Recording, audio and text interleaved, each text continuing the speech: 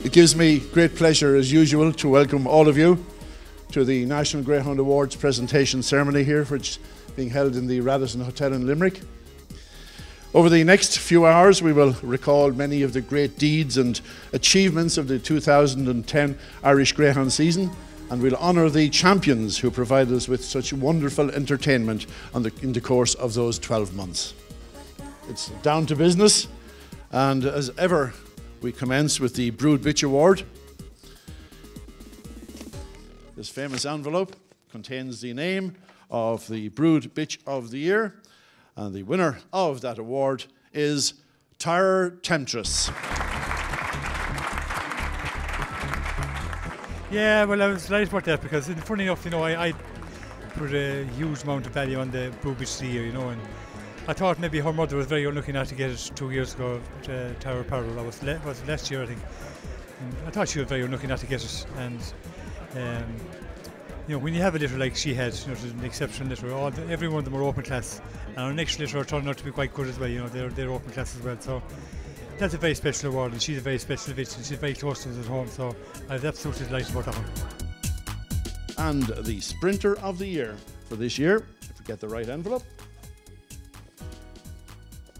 Yes, the Sprinter of the Year, again, the 3 nominations there, with Carlo's Pride, Sheepwalk Mac, and Yes Boss. That's a pretty long word written, or 2 words in front of me. Winner, Sprinter of the Year 2010, Sheepwalk Mac. Ortiz Shirley, yeah. He's a very fast greyhound, nice to us. And we put him with Aidan McAllister, so we did now. That's his wife behind you now, so it is. From very, very early age, he was showing he was very good early on, she was. And early on, you tried him in 1 or 2 5-to-5 races as well, and then you went back sprinting. Yeah, even around in Lifford in about 29.65, I think it was, or 28.65, so it was the 5-to-5. So no, he can stay all right now. Well, the Stayer of the Year for 2010, Kiltray Kev. John Doyle, a great day for you, not alone owning the winner of the Marathon of the Year, but also breeding and training. That must give you special pleasure. Oh, it's terrific, yeah. I'm delighted. I didn't think I'd ever be here, but the dog was running well, and the only disappointment is that he's not running anymore. Yeah, that was a dreadful disappointment, the end breaking his heart that night. Yeah, but you never dream. I never had anything like this before.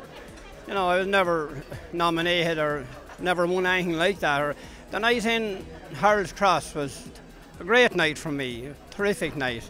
And then the night down in Clonmel that he broke the track record and done the national track record. You know, that was an achievement. So I'm very happy.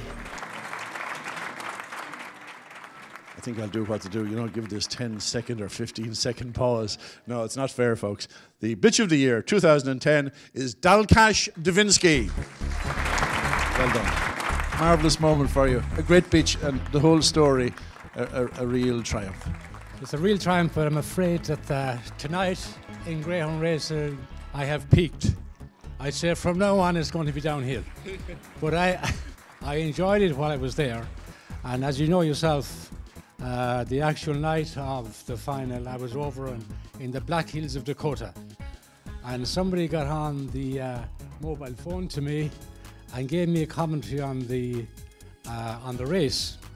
And we're in a coach, and the guy in charge of the coach said, there's somebody on this coach tonight who has a greyhound in a big race in Ireland. And they were all from Canada and from New Zealand, and they thought I was in the Kentucky Derby. So they announced they had won, there was a big clap, and they came back for photographs and all kinds of stuff. So the big moment, folks, it's our Dog of the Year to be decided. It's going to be a Tyre. And which one is it going to be?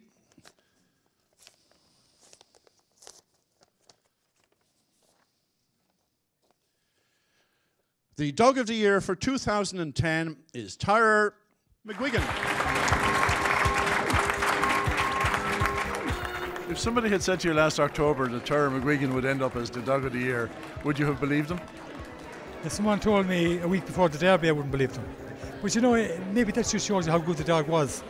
You know, he was over England for the English derby. He was beaten. He won his first round with 7 minutes. We always thought a lot of him now, but we never thought he'd be a 550 dog. So a very, very fast dog. And I'll tell you one thing, he's not finished.